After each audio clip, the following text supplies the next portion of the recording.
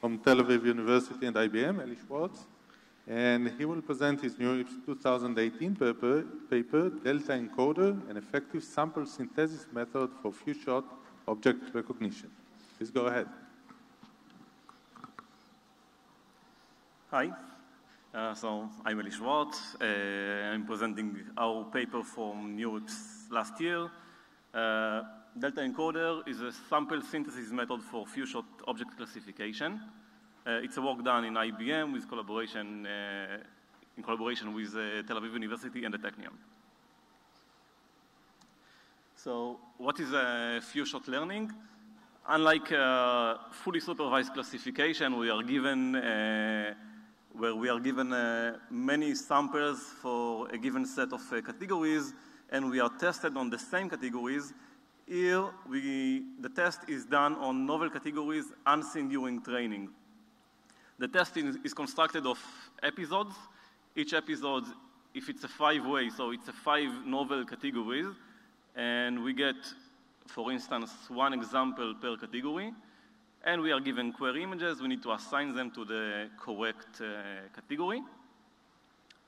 So our method belongs to the family of augmentation, data augmentation, or generating samples. So given the few samples we have, we want to generate more samples that are then used to train a classifier.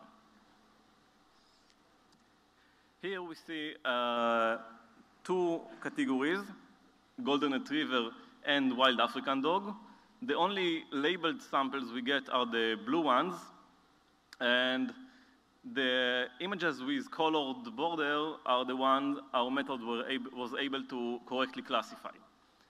You can see that the 2 categories are not trivially separated, and for instance, some of the golden retrievers are closer to the wild African dog anchor than to the golden retriever anchor, yet our generated samples were able to bridge this gap.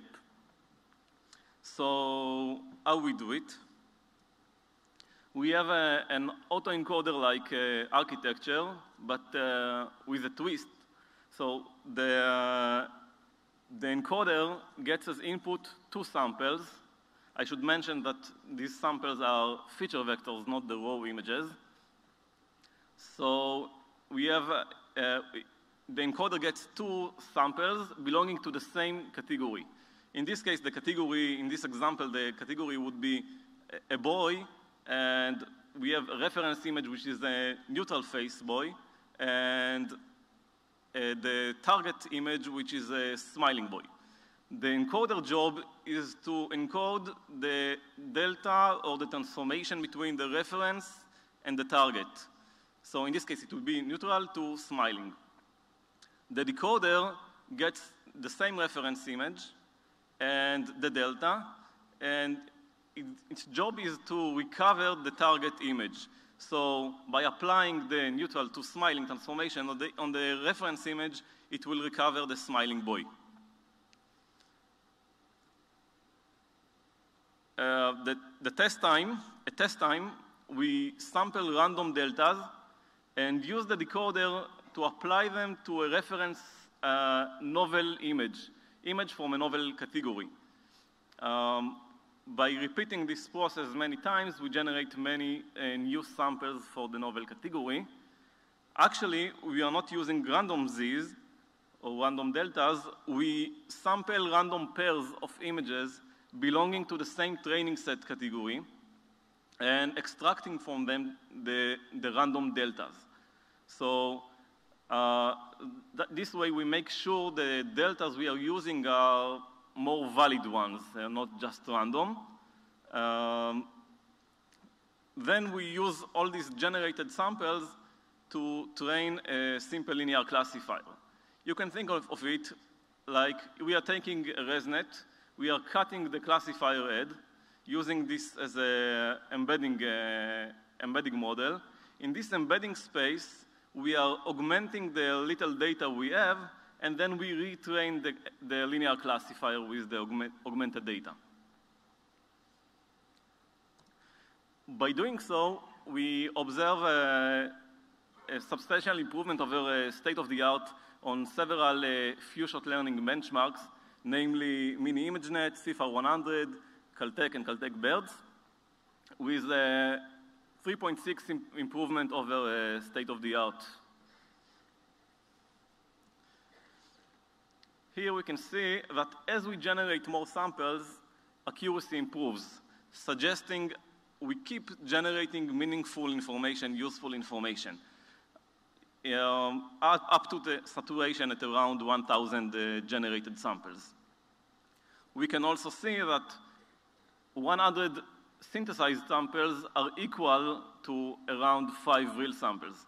So obviously not every sample we generate is as useful, but they are useful after generating many of them, we get to the performance of using few real images.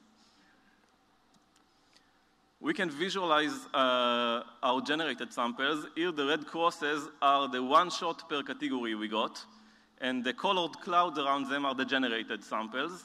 So we can see that, first of all, they nicely divide the space, and also that they are not naive or trivial Gaussians around the anchors. So we are not generating just noise. If we zoom in on one class, in blue it's the reference we got, and we visualize the generated samples by looking, we are generating feature vectors. To visualize them, we are looking for the nearest neighbors in a set of real images. So these are the visualization of the generated feature vectors. We can see that we generate a wide range of different images. Some of them are even quite far from the reference we begin with. Thank you.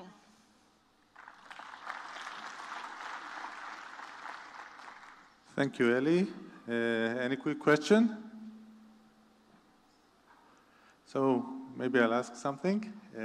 You did lots of experiments with many classes. How was the variance between the classes? Are there classes that are more difficult to learn from just a few examples? I'm not sure how it divides. The most important question is how close is the novel class to our training classes. So the larger is the shift between the domains, performance will obviously suffer. Okay, makes sense. Let's thank the speaker again. Thank you. And our next speaker is Ra'anan Yecheskel.